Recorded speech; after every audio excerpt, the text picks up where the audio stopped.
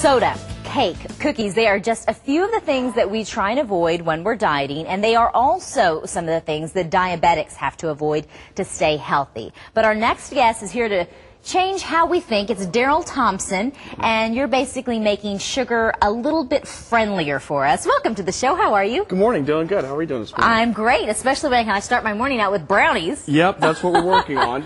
We have some surprising research that basically helps us to buffer the amount of sugar, how fast your body metabolizes sugar in our refined foods, such as like our breads and our pastas today. So what is this product that by name? What's it? It's called Emulin. And Emulin. Through research, the reason we called it that is because it emulates the activity of insulin. And we noticed that in the past 100 years that we've had a growing and ever-growing trend of diabetes. And it's because we've started going from this to eating more refined sugars. And it's that impact of sugars that leads to hyperglycemia, which in return leads to diabetes. Okay, so this is just for diabetics, or it's for anybody? It's actually for everybody. The research shows today that it works very well for buffering sugars for type 1 and type 2 diabetics. But also we're hoping to reduce the growing trend or reverse the growing trend of diabetes today, especially in children. How does it work when you're preparing food, say brownies, or if you're preparing a chocolate cake or whatever you make? Well, essentially these buffering agents or the Emulin. Yes, it starts out in the fruits and vegetables, then it's refined to this, okay, which is refined form, and then it's refined further down to this, which is Emulin, so it's suitable to add to brownies or pasta or even colas. Okay, so does it have it has a sweet flavor to it? It has zero flavor to it at all. As a matter of fact, you wouldn't even know it's in the food. Let me see.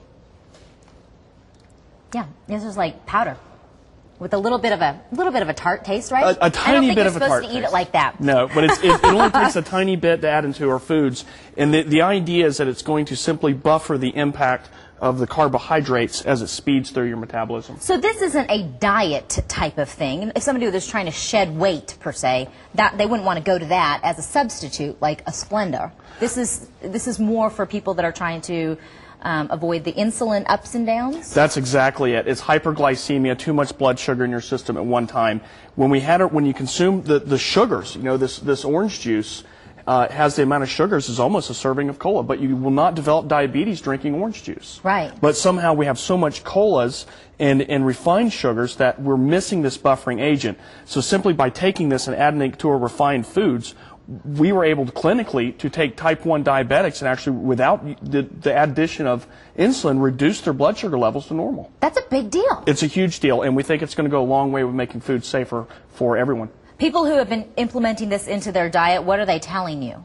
They don't even notice it's there. They don't notice it's there. We've seen reductions in cholesterol, but more importantly, stabilized blood sugar levels. The swings are not there. Any side effects at all? Because you got to ask that when you're talking about people that have a health condition like diabetes, or if you're talking about giving it to kids. There's no real side effects, except for the fact we do not want to give people the idea that they can consume as many Twinkies as they would like. I mean, you have to have some common sense. And we're typically just trying to make the refined foods safer, and it's just simply taking the defense sugar buffering mechanism that nature has designed and adding it to our refined foods. It was a common sense discovery. It's been in front of our faces for 50, 60 years, and we're just now starting to figure this out. All right, well, let's put it to the test. Are Sure. you nervous? No, not at all. Really? Not at all. Okay, because I always think it's interesting. Go ahead. Guys, Okay. we're going to, this is Sophie. This is Sophie, right? Is your name, tell me your name. I'm Sophia Gather-Martin. And what is your name? Hayden. Hayden. Hayden what? Paul Grigo. There you go. Okay, so you guys ready for some brownies for breakfast? Yeah? Okay, dig in. Go ahead.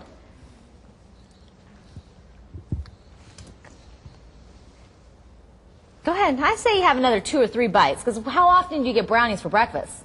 When's the last time your mom gave you brownies for breakfast? Never. Never? What do you think? Go take another bite. Go ahead, 2 or 3 bites. You got a good flavor in your mouth? Okay. So I'm going to let you talk with your mouth full. Hayden, what do you think? It's good. Like on a scale of 1 to 10, 10 is like over the top. And 1 is, yeah, my mom made it. What would you say?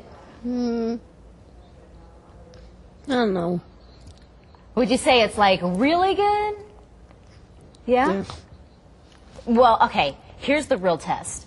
Do you want another one? You want to take one home with you for later? Okay, well then that's pretty good. What do you think? The caterpillar becomes a butterfly when it grows up. That's right. That's what everybody wanted to know, that brownies also mean that the caterpillar becomes a butterfly when it grows up. Isn't that what you said? Yeah. You're such a smart girl, and I bet it has to do with those brownies. You know a lot of interesting information. You knew that too, right? But they didn't take the brownies to figure that one out?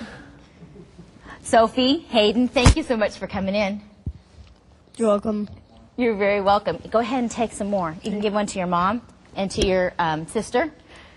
Thanks a lot. All right. Well, there you go. Proof is in the brownies, right? Oh, yeah, proof's in the brownies. Best critics. Okay. Well, here's some more information for you. We want to go ahead and put this up on the screen. Let's look at our Sonoran Living poll.